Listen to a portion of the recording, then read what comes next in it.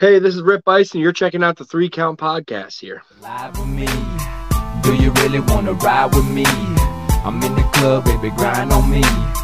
Do you want to get live with me? Do you want to get live with me? Do you really Welcome everybody to another great edition of the 3 Count Podcast presents Now Entering, and I'm your host, Clifford Red Dog Miller, the man that leads you up that mountain called wrestling. And by season 4, our 300 and something episode, I would just hope you say with me, I am your Sherpa, because like your tribal chief, acknowledge me. But like every good Sherpa, you got to have someone who's been there, done that, and can do it more efficiently. You can, and that's why it's never about me. It's about who's entering. So who's entering the ring today? You see him right next to me. You can find this person at the Wrestling Open. You can find him at Grind. You can find him at Limitless. You can find him at BIP, Live, SUP, TRP, Action, and NCW. He is a brawler. He is a worker. He is a promoter. He is Iron Rip Byson. Acknowledged. Hey, let's go. Man, you got a whole bunch of promotions written down there, huh? I forget half the ones you just listed. But you know, we just doing history, doing research. You gotta do your thing, right? Before you have your guests on, you can't stand up here and be like, yeah, this guy wrestles. Oh, you start off. Hey, why'd you start wrestling? That's one of my favorite ones. Why'd you start wrestling? What got you into wrestling? No, that's cool. It's fun though, because like what else? Like I love asking that question though, like as full transparency, because it's so cool to hear all the different stories that you get from people when they mention about like how they got into the business, right? Or what got them into it. Like for me, like it was my aunt, right? So I was a kid and I'm sitting down watching Saturday afternoon special or something like that. I can't remember Saturday. It was with WWF, and the first thing I see is this dude get wrapped up in the ropes, and this other dude pulls out this cobra, and then the cobra starts biting the dude. And I was like, "Is this like this all the time?" And she's trying to cover my eyes, and I was like, "No, I still want to look." You know, so that's what introduced me to wrestling. I was like, I gotta do that someday. No, I agree. Hey, at least that one's interesting. Mine was a promo. I watched Mick Foley turn into Cactus Jack on a SmackDown, and it was a promo about how he's going to beat up Triple H, and that's what got me into it and stuff. So, like, at least yours was, like, out of this world. Like, you saw a guy literally have another guy get bitten by a cobra. Like, that's a way more interesting story than, oh, this guy's mad at this guy, and I really like the way that guy told that guy to piss off, you know? Like... Well, it's weird too, because like I've come to find out that like, because I'm, you know, and a lot of, you know, people who are watching the show, they know like I'm turning 38 this year, and like so it's interesting to hear people tell me that what got them into wrestling was some guy sitting on a stage talk about his, you know, after this man dies, his doofus son-in-law and doofus daughter will take over the business. And I was like, that's what got you in was CM Punk's pipe bomb. I was like, oh wow. See, like I'm right in between because I'm turning 30 this year. And so like you did the Macho Man Jake the Snake, but Macho Man and Jake the Snake were already leaving the business when I started watching. So like Cactus was on his way out in 90. Oh, was that 99 or 2000 that I saw that? Anyways, turn of the century. And so, like, they're on their way out. But when you were there, they were on their way out, kind of. And at least of the WWF. And nowadays, like, it ages you so much when you think about that. There are kids, I know guys who are doing way better than me and stuff that watch, but like Batista was their favorite wrestler in 2006. Like, that's who got him into wrestling, was Batista or Cena doing his big run, or or like you said, CM Punk. And when did he do that? It was 2010, 12? Yeah, 2012. I think it was just on the cusp of me getting out of the military. That's right. 2012 was when I was breaking into the business. So like, and that was a decade ago now at this point, and or more than a decade. And it's just like, it's crazy. And who knows what people are going to be on your podcast in a couple of years saying, oh, they saw Kofi Kingston win the belt or something like that. You know, something way more recent than that, or Cody Rhodes came back and whatever he ends up doing in the WWE and stuff like that could be the reason why they started in the business. Uh, it's really interesting and also scares you how quickly time goes by. Yeah.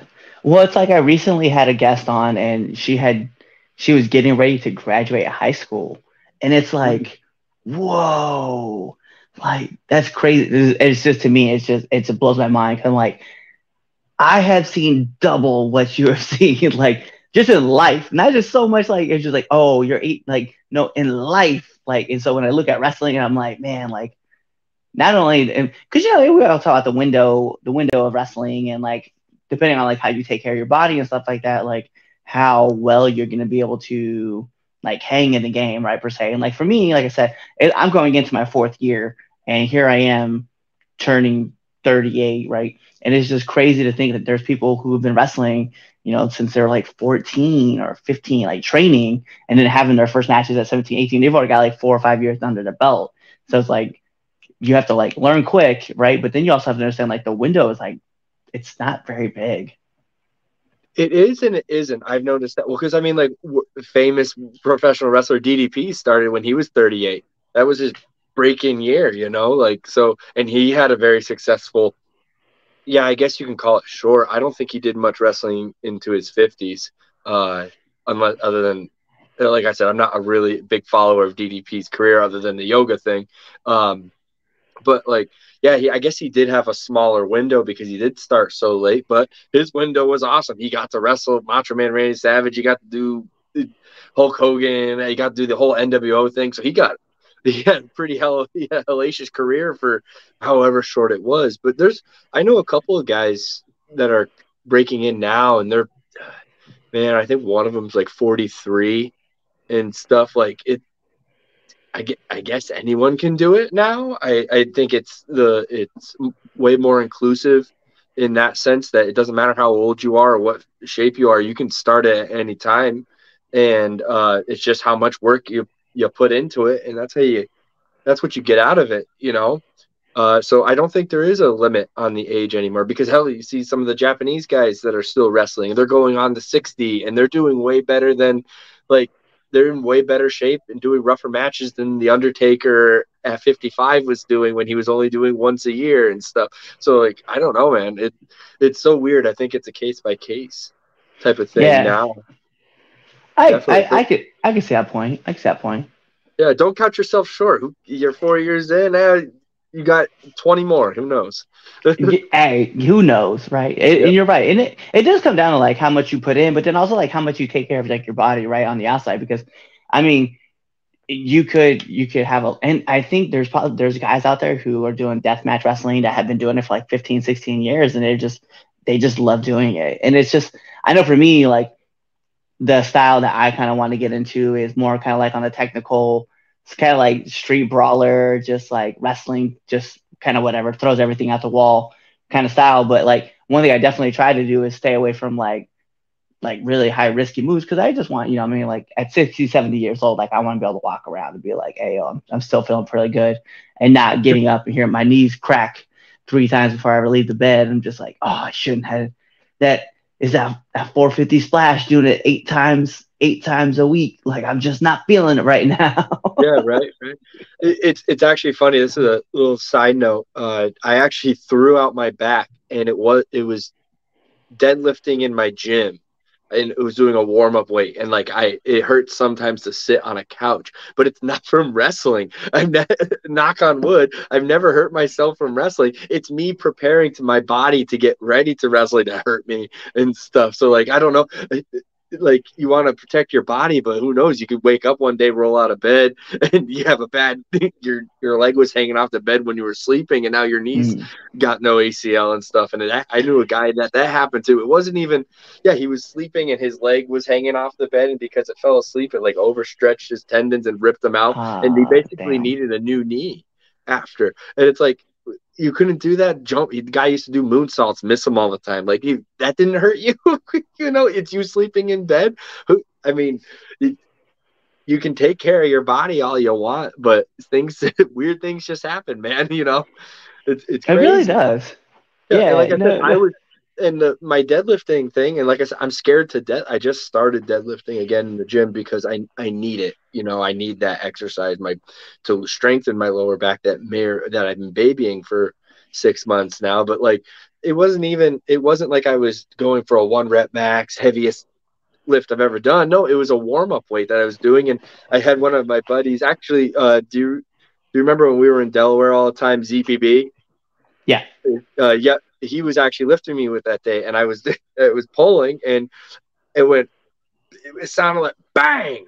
It was my back, and he looks up and he goes, "Was that your back?" And I'm like falling over onto the rack of weights, and it's like, man, I take bumps on the floor. I go through tables. I go through entrance ramps. I've taken some gnarly stuff like back body drops on the floor, go through chairs and stuff, and that never messed me up too bad. But no, this stupid warm-up that I was doing was what messed me up. So hey, I guess I'm one of those outliers that isn't going to get hurt in wrestling, but it's going to be the outside of the ring. I'll get hit by a car or something. I don't know. Well, like for me, especially like when I'm in the gym and I'm like working out, the one thing I definitely focus on too is like and it just got changed, right? So when I'm not doing all this, like I'm a personal trainer, and then my boss is my trainer. And so the one Okay. thing he pulled me to the side, he was like, "Hey, so for the last year that I've been like in the gym, he's like, hey, I just want you to just put on wrestling, like weight. Like I want you to get stronger, right? That's all."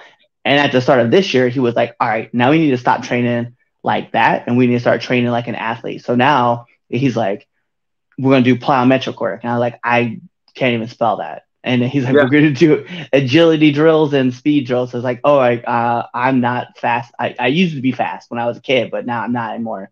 And so like he has me jumping on platforms and on the platforms, off the platforms, like bound drills, like speed work drills. So I'm like working all this stuff out. And I'm like, bro, it's next level of like, oh my God, I did not know this is a type of training. So when you talk about doing warm-up weights and stuff like that, I definitely can relate, because it's like, I'm like, man, I just don't need to. I'm trying to like help conserve my body the best I can, but then also be able to perform at a peak. And I'm like, this is all rough. Yeah, right. You got to be a professional athlete. It is weird that I was talking about that with a bunch of guys actually here in outside of Delaware. Was telling them, I was like, listen, like as much as you want to be the strongest guy in the gym, like that's irrelevant when it comes to like being in a wrestling ring, right? Especially being a pro athlete. Like you're a pro athlete, and you have to really take that into account, that the last word in there, athlete, is what you need to focus on. And that's like, so I've been introducing people now to like doing band work, right? Or just working with stretch bands, or even just like getting into just body weight footwork drills. And so everybody's starting to see like there's different benefits and stuff. And I'm like, yeah, this is all going to help you guys out in the long run, I promise you. And so I've been getting some messages back from them, and they're like, oh man, thanks for like pointing these out. Yeah. It's not just you gotta have work muscles as well as show muscles too. You gotta look good, but also be able to do something with that muscle. Like I know I've helped a couple of schools with some training once in a while, and I always say it's like it might be, and I hate using the word fake, and that's just an old school person in me, but like it's fake. It's a work. The finishes are called, but you got to be able to control a person who's equal size to you in the ring, and being safe with moves and stuff requires way more strength than just being in a bar fight and you're trying to hurt somebody. I've watched those bar fight videos on YouTube or like TikTok and stuff, where the guys are doing power bombs and stuff and the guy's getting right up. It's easy to do these moves and not care about the person. It's harder to do these moves safe and controlled, and then having to get up after it and do it again and again and again. And it takes a different type of strength. And I think a lot of people who are especially breaking into the business forget that. They forget that it is a athletic contest. It requires physical training. A lot of people, I think, get into it because they see it as, I don't know how to put this like nicely, but like they see it as like there are a lot of theater kids in wrestling, and I'm not saying they don't belong here. I'm saying they need to realize that it's not theater. It is a type of theater, but there's a lot of it's like the circus. You got to be able to hold these people and stuff like that. And so that's one thing I always try to beat into new people that I talk to, or when every time they ask, oh, what should I do to get better? It's like, you can learn all the moves, but if you can't control somebody and stuff, you're gonna hurt, and then you have to hurt somebody, and then you got to live with that. And I always feel so guilty if I really injure somebody, unless the person deserved it. The person deserved getting punched in the throat or kicked in the head or dropped on their head, then okay, cool, then I don't feel too bad. But if they didn't deserve it, we're out there, hey, let's have a good match, and all of a sudden I break the guy's back, I'm gonna feel pretty terrible about it. Yeah, it's one thing that like, so one of my mentors, I'm not name dropping nobody. We could talk about after the show who said it. But the one thing that they kind of like helped instill into me too, while I was like even just like in the beginning phases of training, was like get to 225, right? And whether you're benching, you're deadlifting, you're squatting, 225 is the weight that you want to get at. And the reason why is because most people are about that average, about that 200-pound average, right, in the indie scene. And he's like, if you can control that weight, he's like, you can control everybody, because they're going to be able to control themselves, and then you can control it. So you can double up on your safety. So that's why I always think it's very interesting. I think it's very interesting to, I thought that process was very interesting. So I started like playing around with all those weights and like really working on just that side of things. Yeah, no, that makes actually total sense. I've never thought about putting a weight to it, because if you do think about the big guys in the indie scene are actually like 225. There's not a lot of guys who are heavier than that legitimately anymore. There's people who say that they are. Then you look at them, you're like, yeah, you're not. I'm 235. My weight announced in a ring is 235, and I'm pretty solid. I don't look like doughy or anything, but I'm definitely not in crazy lean shape. So when I see other guys who are way leaner than me and shorter and stuff, I go, Also, I used to amateur wrestle, so I used to be really good at looking at a guy and going, oh, this is how much that guy weighs, because there's always weight classes. So you knew which body type was at certain weights. And so I was always about 5 pounds around what I'd guess what they would actually be. And like I like the guys who come in and they're like, oh, I'm not going to name any names, but there's one guy that I've been on shows recently, and they say he's 250, and he comes up to here, and he's built like a brick shit house. But whatchamacallit, he not his wildest dreams is he 250. He's doing the old 80s gimmick where they take your take your weight and add 30 pounds, and that's what your wrestling weight is, Oh, if you're 250 or 280, if you're 300, you're 350, like that. No, I know you're not heavier than me. I picked you up. See, that's the funny thing, because like for me, like in character wise, right, when people ask me for my weight, I legit tell them, because like my wrestling character is supposed to be like the mysterious kind of type character. So I always tell people that my weight is just for it. That's it. For it. That's good. I like that. That's interesting.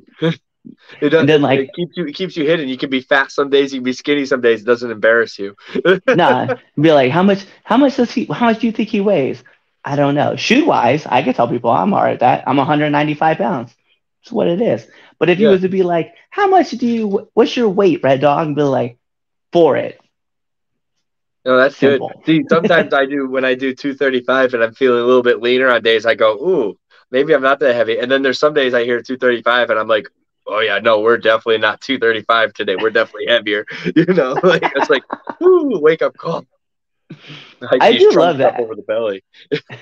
I do love the aspect of wrestling that like exaggerates like height, weight, like build, right, where you're from. I love that aspect of it, because it's one of those things that like you can lie about it and no one's gonna check you. Like it's not like they're gonna grab the tape measure and just like, I have to see if this man really is 6 foot tall. Nobody cares. They're just gonna take your word for it and just run with it. And you can make your character however tall you want. I actually, speaking, you mentioned Wrestling Open in the beginning of when you were introducing me, and that show has actually made me super self-conscious about my character work and stuff, because there's no seats. Everyone's standing up against the ring there. And like, so when you make your entrance, you're walking through the fans, like there's no separation. And, you realize that, man, I'm supposed to be a big brawler. Like everyone says that I'm a Haas online, and they say, "Oh, Haas match, he's gonna big meaty men slapping me." And then I'm walking by some of these fans that are huge. Like I mean, and like most of them there are bigger than me, like height wise and probably width wise too. At the thing, and it's like, man, how am I supposed to be a Haas standing next to all these guys who aren't in here doing the Haas stuff? You know, like I I like when I'm in a ring, I look big, and up against the ropes, I look really big. But if those guys got in the ring next to me, they look like Andre the Giant next to me, you know. And and they paid to come see me be a Haas, you know. So that show that always got me really self conscious about.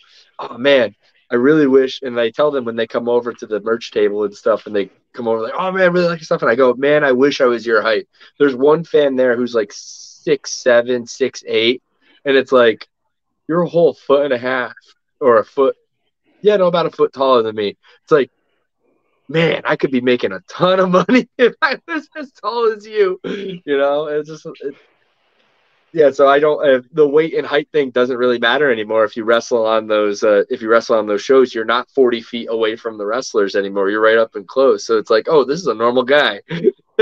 Well, that was something I learned last year, like doing a dark match. Well, it was a practice match for the Wrestling Open. It was something I learned was like, yeah, because like everybody's like right, and it wasn't even with a crowd. It was with other workers, right? They were like all up against on the ring, and like it took me out of my element because I was like, I wasn't used to it. Like it was just something different for me. But it was like being in front of let me be real, being in front of everybody else.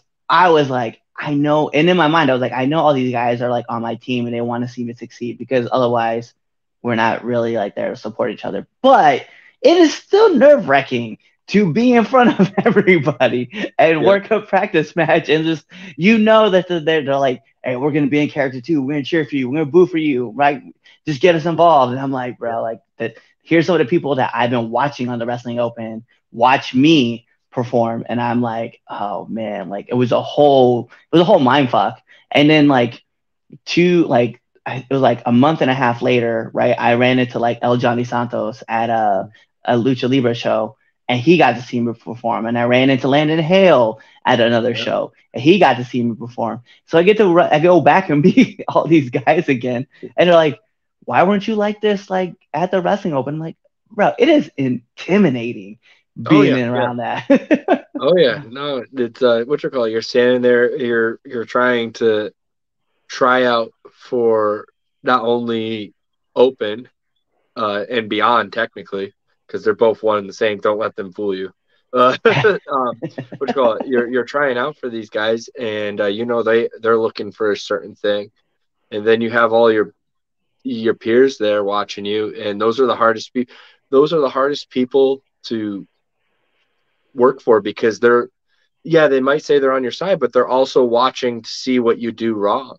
They know all the ins and outs of the business now, and so when they're critiquing you extra hard because they know the insight. Yeah, they can cheer and stuff, but I've always noticed if you can pop the boys or the boys and girls and which called people in the back, if you can pop them, you can work any arena, any crowd in the world, because they're going to pop for anything that's wrestling, like pro wrestling, because they are the ultimate fans of pro wrestling are the guys who are in it. Don't let any of these people go, oh, I'm in it for the money. Fool you. No, you're a big fan of wrestling, and this is how you decide you want to make your money. If you can pop those guys, you can pop anybody. You can work anybody. And that, and not to make it all about me, but like I found that out during the quarantine. Limitless did the road tapings up there in Maine. They would do a big set of like 25 matches and then release them type of thing. And the fans there were all the boys that were on the taping. So there's 54 wrestlers watching everybody's match, and they're acting like fans, and they got a thing. And the best matches were the ones that got all of us to stand out of our seat and go crazy, and those guys got you, those guys got the push and stuff, because like I said, if you can get the guys excited about seeing your wrestling, then you can get the fans into it, because the fans, think they're like the guys, but they're not like the guys, and they'll never be like the guys. And I'm sorry to all you fans watching, thinking that you're smart and in the business. I'm sorry. I can still work you. It's funny though because and it's funny because you mentioned the tapings because I remember like watching the Limitless tapings, right? And the first match that got me hooked into watching the Limitless tapings was actually Becca versus Davienne, and like that finish with those two. If you guys haven't seen it, you can go watch it. But I was like, oh yeah, well, so that had you reacting to it like everybody there was reacting to it like that too, and those were guys on the roster and stuff. Like we had or soon to be WWE guys there. We had soon to be AEW guys there, and they were the guys you think that are on a different level than you when you see them because you see the opportunities they're getting, and they were going crazy for that finish. And and again, it goes back to it. If you can work it, and it goes back to the opening tapings. If you can pop the guys or pop the promoter, you can pop anybody. You can get the fans on your side. Doesn't matter who you are, where you're from, if they know who you are, if they don't know who you are. You can get them if you can pop the boys. I like that too. So there you go. So if anybody's wondering like how you can, make things work, hey, that's a part for you. It's wild. Go ahead. Yeah, side note on top of that too is because actually back when I broke in, there was a rule, at least where I was training in the Northeast. It was like, oh, don't do this to pop the boys. It's not for the boys. You gotta pop the fans. Well, to pop the fans, you gotta pop the boys. So like that rule was kind of just like them trying to intimidate you out of the business, making it seem harder than it is because you're trying to pop the fans and you go like me and they don't like you. But if you can get the boys to like you, then the fans will follow suit, type of thing. So yeah, that's the last thing I'm going to add to that. No, it's fine. So we kind of been talking about like taking like doing things to get warmed up, and like you were talking about taking like some bumps and stuff like that, like on a ring entrance or kind of like wherever. But I just want to know, what's the worst bump you have taken? Oh, actually, it wasn't a bump. It was a kick. And I was wrestling Merc down in TWE in Chattanooga. And I got tied up in the ropes like Macho Man did. And he came in with those karate MMA kicks right to your chest. My chest was wide open and my arms were really stretched tight. The rope, but it was my fault why it happened. But so he comes in for this kick, and I don't know if I had stayed flat there, he would have hit me fine, and I would have been fine, But for some reason, at the last second, I like turned into him like this out of it, and because my arms were still in the ropes, it got even tighter, and he kicks so hard. They're safe. They're nice and easy. And I mean, he has the big kick pad. But because I turned, it had overstretched my chest, my pec a little bit too much. And when he hit, I just went. It felt like I tore a pec. And I couldn't move my arm higher than like 45 degrees for the rest of the match. And that was right in the beginning of the match. That sucked. I have famously taken a ton of back body drops on the floor. And I'll take those any day of the week over getting that kick again, because like I couldn't even sleep on my back. He didn't tear a pec, but it was something, I don't know if it was deep bruising underneath, because you have all that pec minor underneath there and everything, or it was a rib, but I couldn't lay on my back for like 3 months because I was very active at that time too, so it wasn't resting.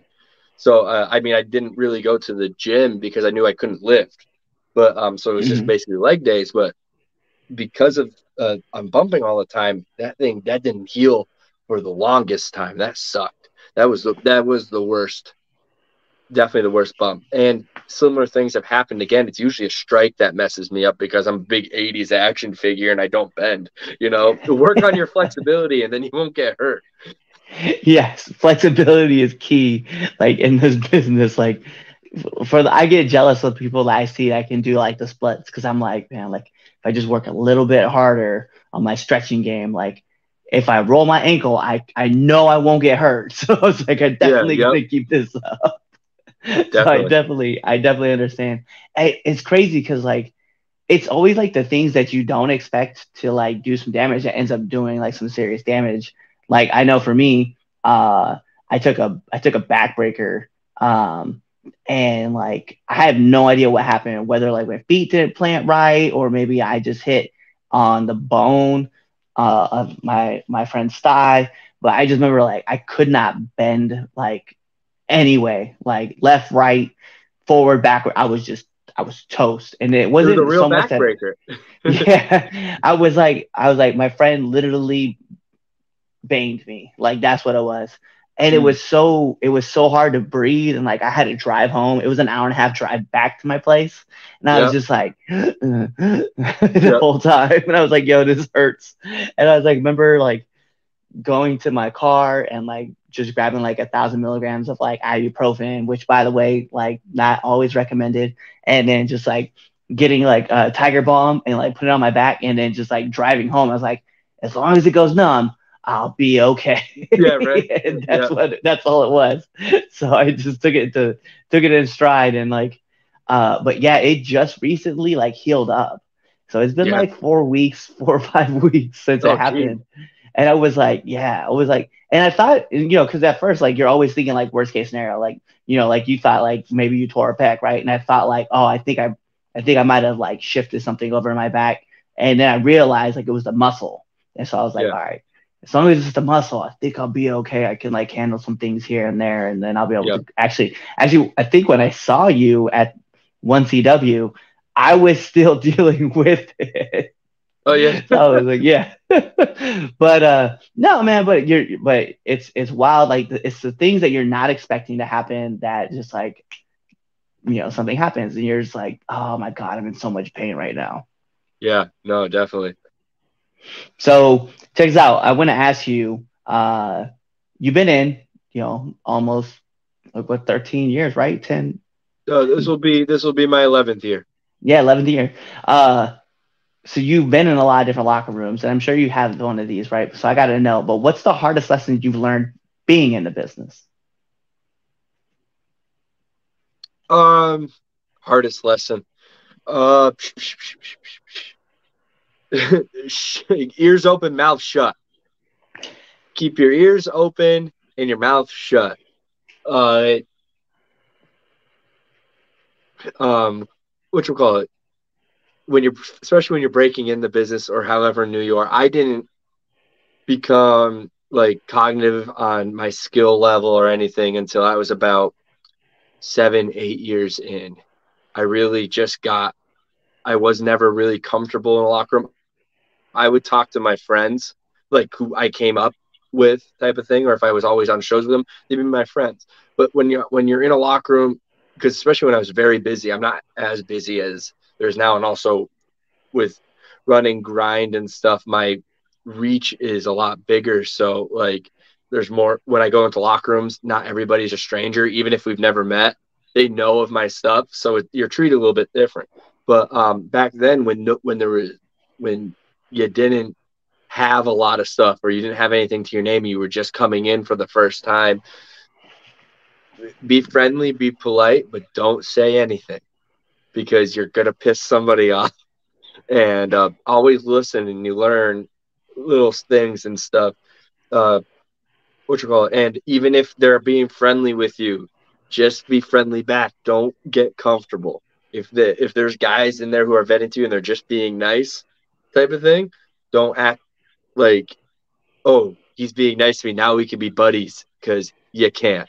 A lot of these guys, and especially me personally too, is I'm friendly at a professional level, but like if you want to get like really close with me and stuff, we have to work a match. That's the ultimate trust level. If you want me to be comfortable with you, like at a show and stuff, like not on my guard, I have to wrestle you in a match. That's the ultimate trust thing. And then once we do that, then okay, cool, we can joke around and stuff. And that's what I learned there.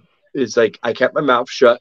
I got over with the veteran guys in the locker room by being respectful to them and leaving them the fuck alone. You know, if they had something to say to me, I would go and stand at attention and take it, you know, type of thing. But like I said, ears open, mouth shut. Not everybody's your friend, and not everybody has to be your friend. That's another thing. Don't force your friendship on people. There's some guys in the business that don't really like talking to anybody. They just want to go in and do their wrestling, you know? Don't force yourself onto people. You know, it's still like that. You know, it's crazy how much actually that still is. Actually, a lot of people I think really close up with the culture of wrestling nowadays. They're just being very careful. And just ears open, mouth shut. You know, you don't have to say anything when you're new in the business. You don't have anything to say.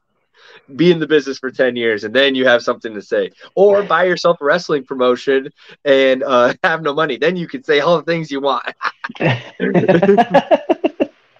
Well, like that's the thing too. Is like okay, so being at a promoter, right? As a promoter, right? At Grind, like, what are the things that you look for to like?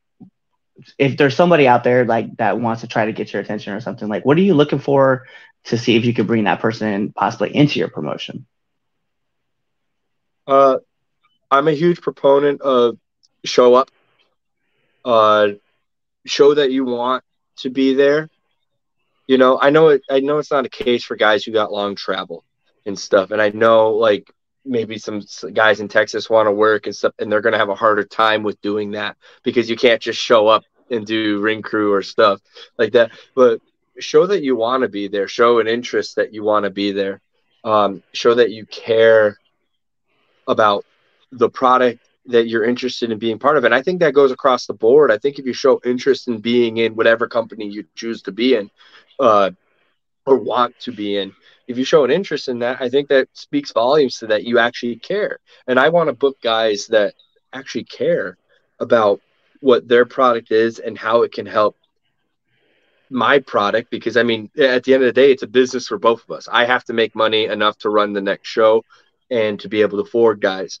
You have to make money so that you can get home and whatchamacallit and stuff like that. And so let's not waste each other's time. If you want to be here, then want to be here, you know, like that. And then we just recently started doing like the tryout matches. They're not really tryout matches.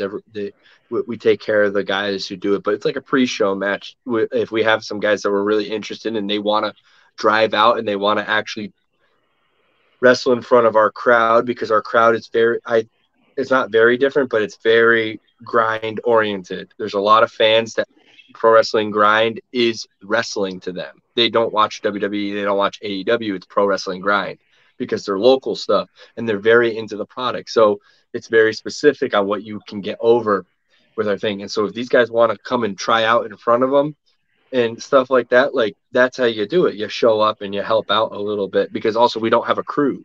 We're me and Delmy Exo, the owners, and Perry Von Vicious are usually the first three at the building and the last three at the building the day of a show. And our setup, we start at noon and it takes 4 hours for the three of us to set up everything and stuff like that. So like, if you really want to get on our good side, show up and help that out and stuff like that. But like I said, the biggest thing is I really care about wrestling. Wrestling has given me everything really good in my life. All my experiences. I met Delmy through wrestling. I love professional wrestling, no matter how much it wants to hate me sometimes and stuff like that. You know, I love it. So if you care about professional wrestling as much as I do, then you're going to get a step ahead of some other guys who just want to come in and take my money. You know, like, what are you going to give me? Basically what I'm going to give you. That's how I look at booking guys and stuff. And like I said, we have the preliminary series, which is guys who have come and helped out. And that's how they get on the show. Definitely a quick Kickstarter to get up there. It's old school. It's paying dues, but I think you learn lessons. Also, I think everyone should know how to set up a ring. You know, I think that's a skill that every wrestler needs to know how to do. Man, women, or beast, you know, like you should know how to set up a ring. You should know how to set up a show. You should know how chairs and stuff that behind the scenes stuff you should know how to do. And that's how you learn it. There's some guys who just send their videos and then say, oh, why am I not getting booked? Well, do you actually care? Do you care to learn the inner workings of this business?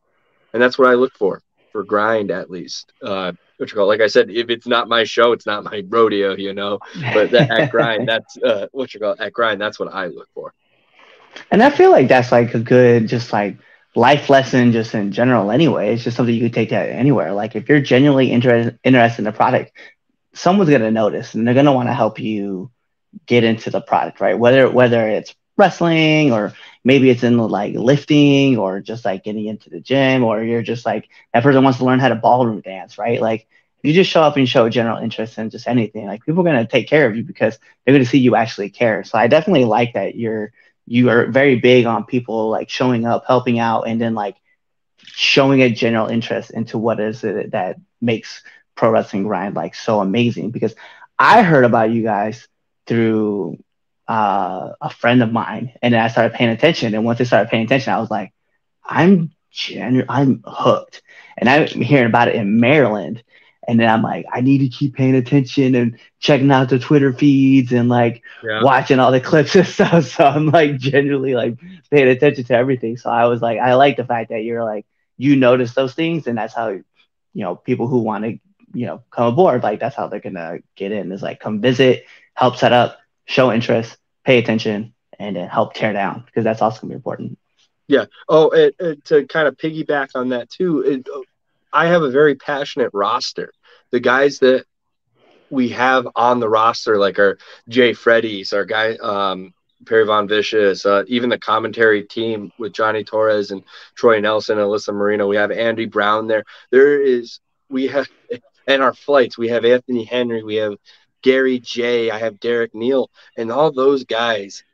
You got to think about, they're so passionate about it, and I don't want to replace them.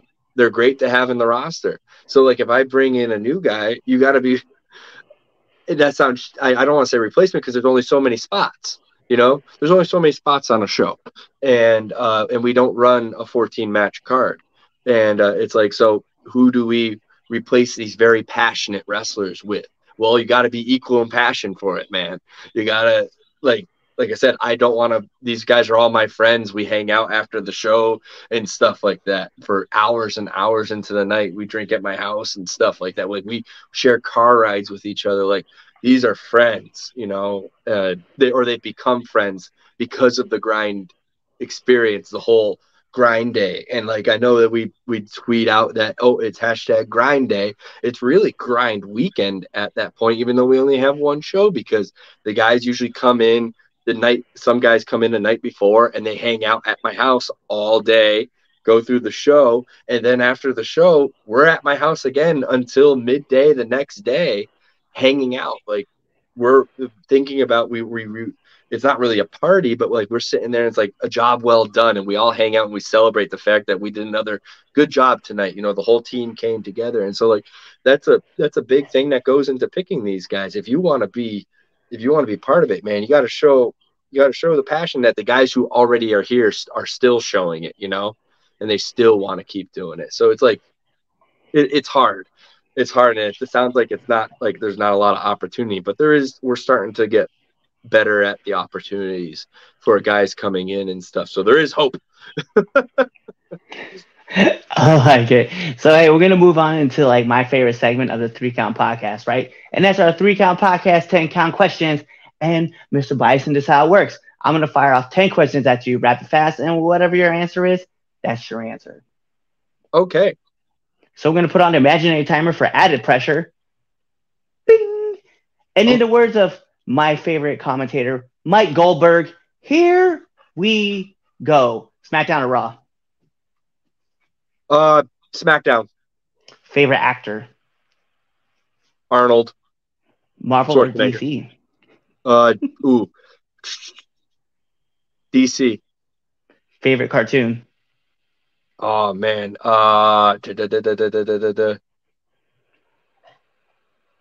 It was SpongeBob when I was a kid. Yeah. Okay, I like it. In a Battle of the Irons, Iron Mike Tyson or the Iron Maiden herself, the Titanic? Oh, Mike Tyson. Yeah. Favorite movie?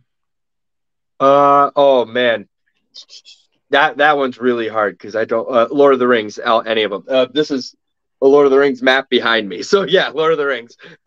I was peeping. I was like, that Yeah, definitely is Middle Earth. I yeah. definitely see it. All right, Apple or Android?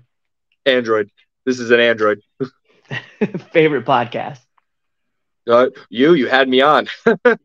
There we go. Nominate one person that you want to see on this podcast. uh, Perry Von Vicious. I always throw him under the bus for things. So yeah, waste his time. And then last but not least, my favorite question to ask every single person who comes on this show, favorite curse word? Oh, can I say it? Am Yes, I allowed to say actually, it? I know I this is probably should America. have. I probably should have caveated that right at the beginning of this podcast that you're able to curse on this show. Okay. Well, it's not. I mean, it's cunt. I love the word cunt. That's a fun word to say. I don't like I said, I don't say it offensively to people, but I do like saying cunt or what the cunt and stuff like that. Also, my Canadian friends are really into using it too, and a couple of Australians I've met are really fun to talk to when they use cunt. Cunt, cunt, cunt. I love that word. It is the second time it's been used this season. Oh, Like, nice. yeah, I'll tell you who's on the other one. But those are all my questions for you. So the last thing I need is just for you to let our listeners and our viewers know where they can find you. Well, you can find Rip Byson at Iron Rip Byson on Twitter, on Instagram. Don't message me on Facebook. I don't want to be your friend there. You can also follow everything that I do with Pro Wrestling Grind at Grind Piro on at Grind Piro on Twitter, on Instagram, on Facebook. That is the same. On YouTube, it's the same. I got Grind Piro for everything that we have social media. I believe our Tumblr is also, we have a Tumblr. Yeah. What do you call it? That's also Grind Piro as well. And then any of the other promotions that you see me on. I know you mentioned Wrestling Open, which call I hop up on there a couple of times. Limitless Wrestling, follow them. You can see some more of my stuff. IWTV. I mean, you can search Rip Bison. You can search any of those promotions on there. You can check out all my matches there. That's pretty much it, I think. It's a lot of good places to be a part of, though. Like, Yeah, really right. good. So, hey, he gave you all of his handles. He told you where you can find him. He even told you about his wrestling promotion and where you can find him on IWTV for $9.99 a month.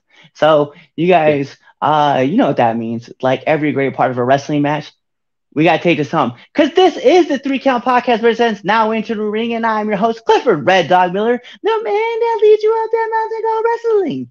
And like I said at the beginning, I am your Sherpa, but it's never about me. It's about finding someone who has been there, done that, and can do it more efficiently than you can. So it's never about me. It's about who's entering. And who's entering the ring? You see him right there.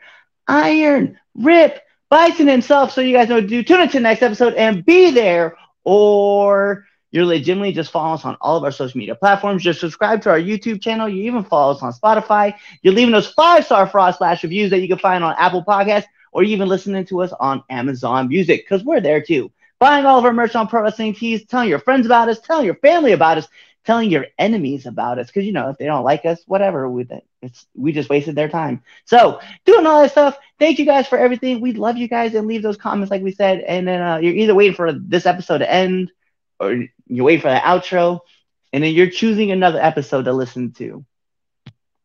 Peace. What's going on? It is Clifford Red Dog Miller, the man that leads you up that mountain called wrestling. And what we need from you guys is just kind of show some support, right? We want you guys to go to our YouTube channel at the 3 Count Podcast, go on to our Twitch channel, 3 Count Pod, or even our Facebook page, 3 Count Podcast, and just give us a like, follow, subscribe, even give us a comment, right? Do all that cool stuff. Share it with your friends, share it with your family, share it with your enemies, right? Or you can even come talk to us and just chat us up, right? Find us on Twitter at 3Count_pod. Find us on IG and on TikTok at 3 Count Pod. Go ahead and leave us those comments. We want to hear from all of you guys. We're going to keep putting on videos and stuff like that. We want to keep making this content better, so we want your guys' support. Also, if you guys want to, go support us at prowrestlingtees.com/the 3 Count Podcast, or even find us on foryourwear.com. give us the support, show us your guys' love, because we want to give it right back to y'all. So in the meantime, between time, love y'all.